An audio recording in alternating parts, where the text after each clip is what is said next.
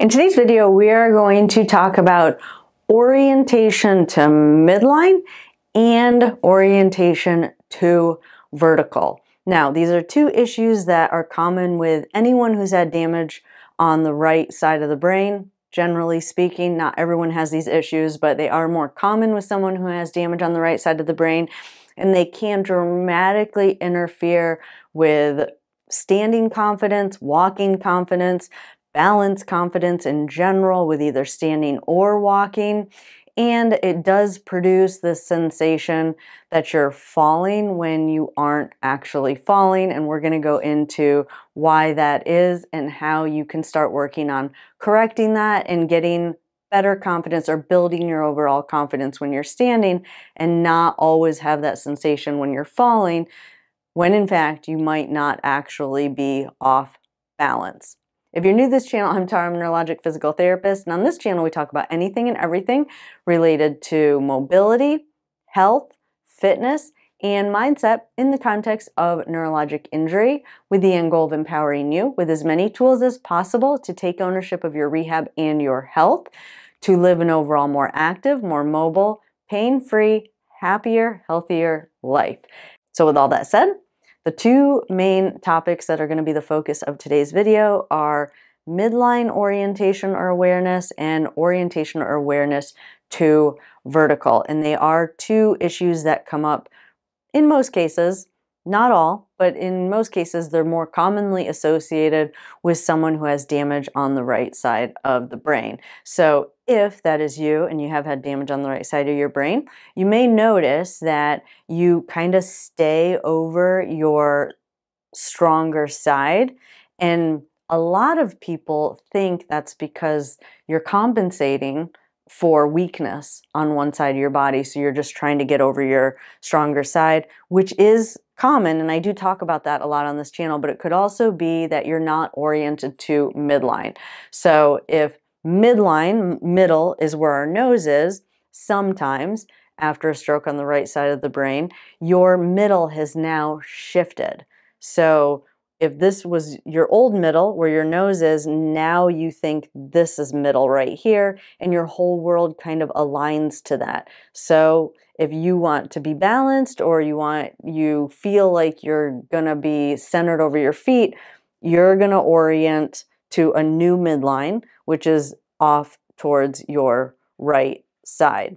So what that means is, if someone like your therapist or a family member tells you to get centered over your feet, you're gonna feel like you're falling to the left.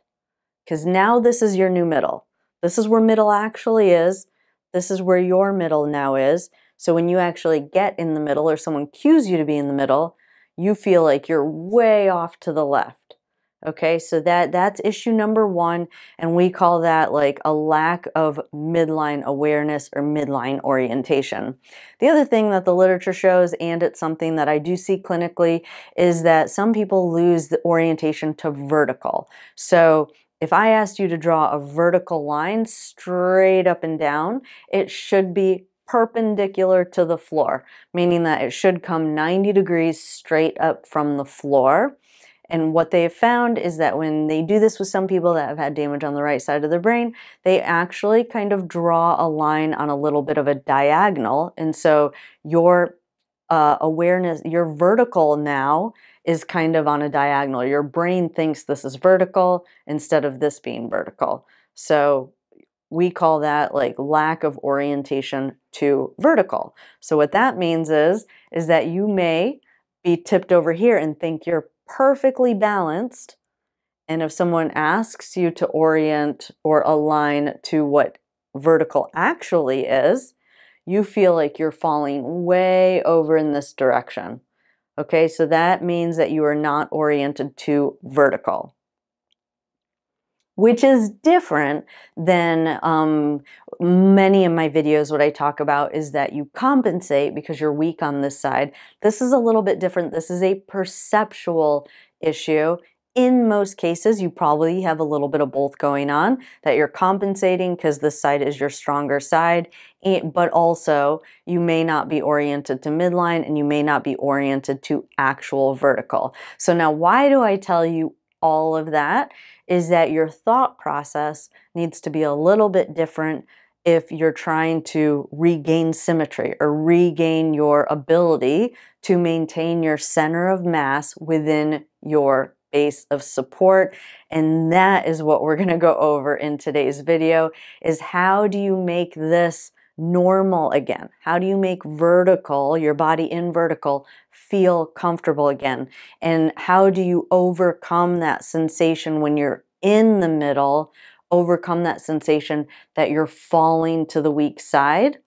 Well, you just have to expose yourself enough times to vertical and to midline until your brain kind of recalibrates to what actually is midline and what actually is vertical. And it takes a ton of patience, and it takes breaking this down into its most smallest components, getting you in positions where you are going to feel the safest in getting into actual middle and having that sensation that you're falling and being able to stay there without panicking. So hopefully that all makes sense, and that is going to be the progression of activities that we're going to go through today.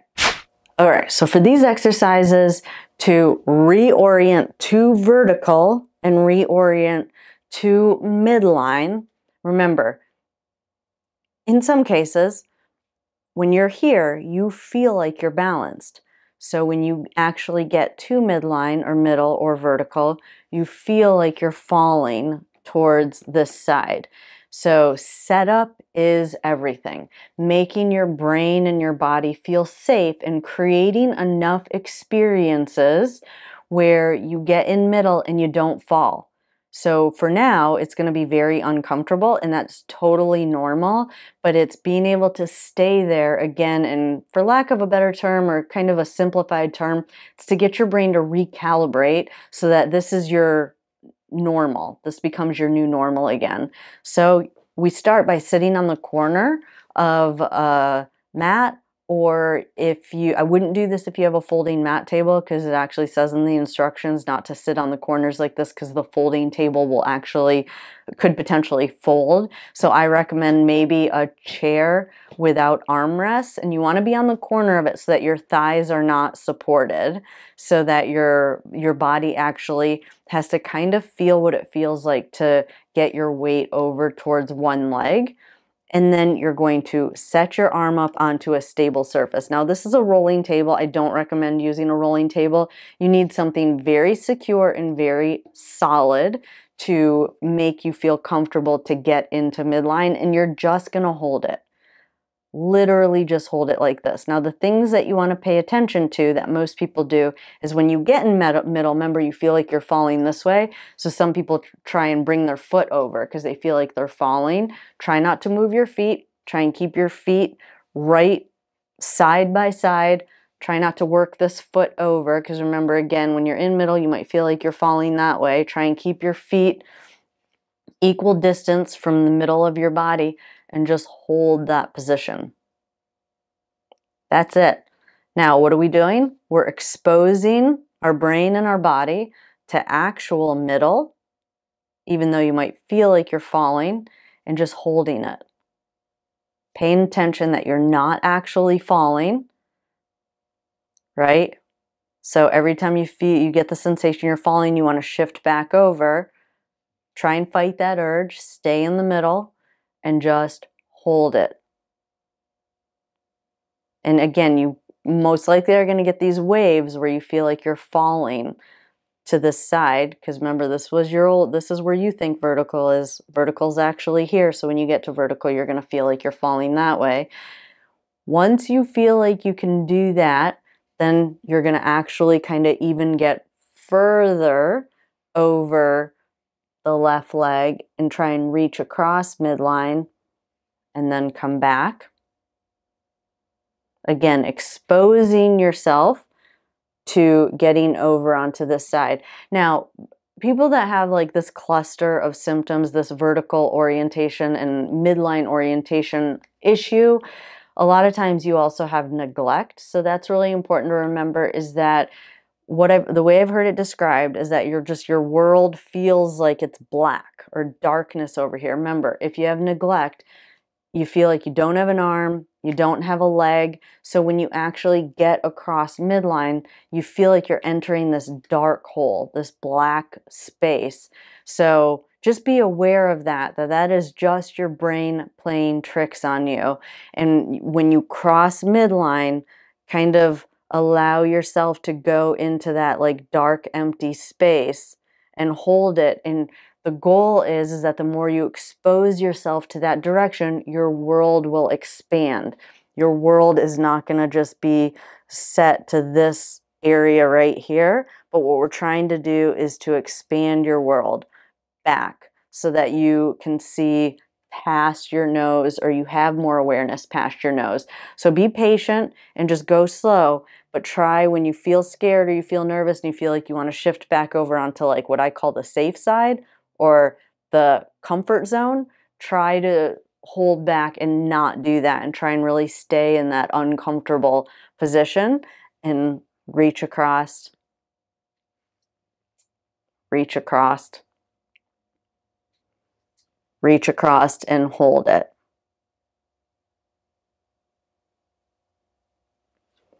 Now, once you feel like you can do that, this is scary for a lot of people, but we're actually going to try and reach across and reach down and then back up. Now, purpose of this is that a lot of times you don't use your involved leg. Either for some of you just forget you have a leg, so you almost feel like you don't have a support on this side. So what we're basically doing is we're challenging you that you need to push with this leg. So you may avoid this position because, again, imagine that there's not a leg here and that's what your brain is feeling. Well, then in that case, you feel like you're just going to topple over. So we're trying to teach your brain that there isn't a leg over here, and it does have the ability to push into the ground. We're just going to challenge it a little bit. So you're going to reach down a little bit, and then a little bit more, and then a little bit more. The goal is that you could try and reach down all the way down towards the outside of your involved foot, and then back up. Now, pay attention, because some of you might try and step over. Remember, if you feel like you don't have a leg here, you're going to step over so that you can have support over here. So try not to do that. If you have someone to help you, maybe have them pay attention and make sure that you don't do that with your leg, because a lot of times you don't realize you're doing it, and they can maybe cue you or kind of even hold your uninvolved leg over here so it doesn't do that.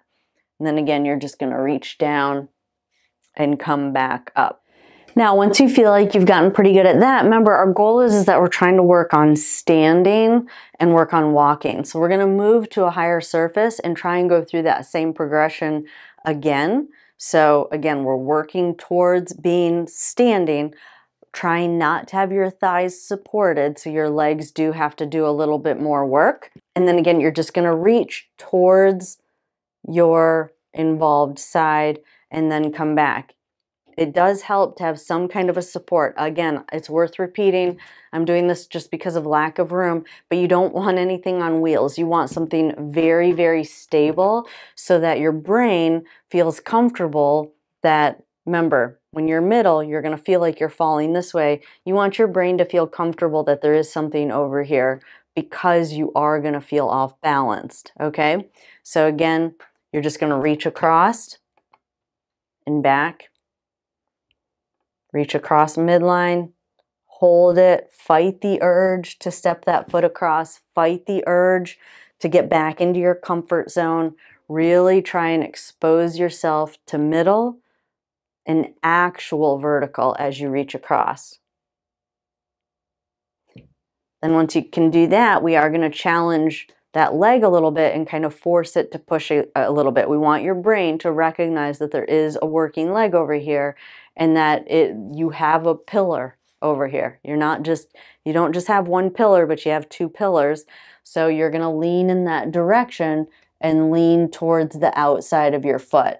Now, two common things I see is that you might try and work your foot over, or you just kind of shift your weight this way and try and reach around that way. That's just you trying to stay in your comfort zone and try that reach. Remember, if you feel comfortable, you're not doing it correctly. You should feel like you're falling towards your weak side. Now, I do not recommend you move to a higher surface like this unless you have someone to help you. These are not things you want to do on your own to begin at the beginning.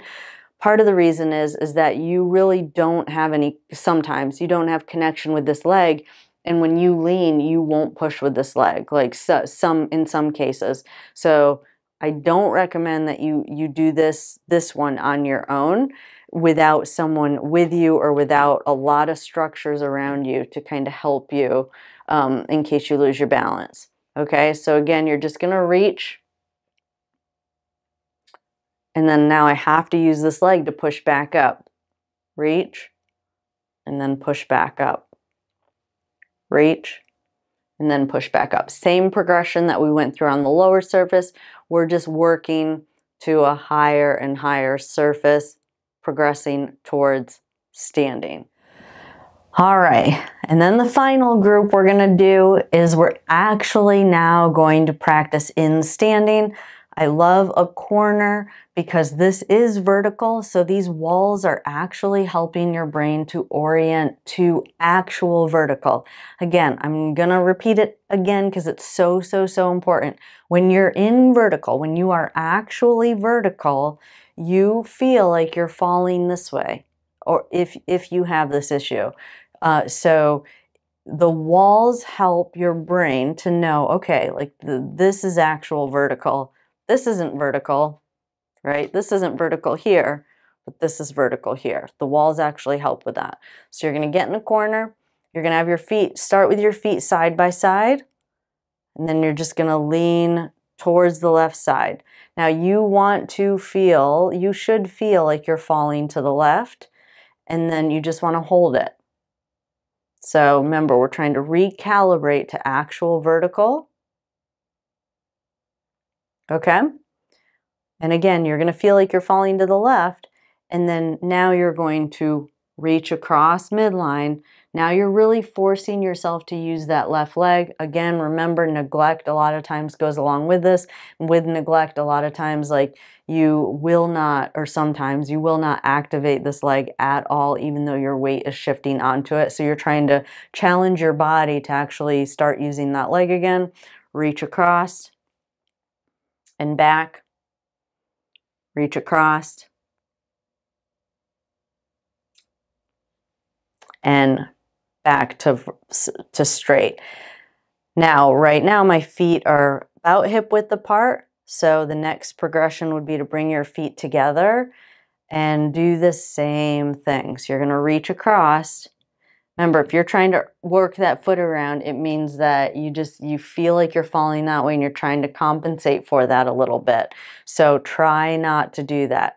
Try and reach across and expose yourself to leaning towards that side so that your brain can understand that, okay, I'm leaning, but I'm not here, which is what your brain is probably going to feel like, right? So you're trying to get a little bit there and recalibrate your brain to actual vertical and actual middle. So the feet are side by side now. Once you feel comfortable with that, then we're going to stagger. So now this puts a lot of weight onto your involved leg. If you have that neglect, it really forces you to have to use this leg, which your brain is not going to like. Because again, remember, sometimes your brain just thinks there's not a leg over here, and you're going to go through that same progression again with your feet staggered. And just hold it. And then come back up.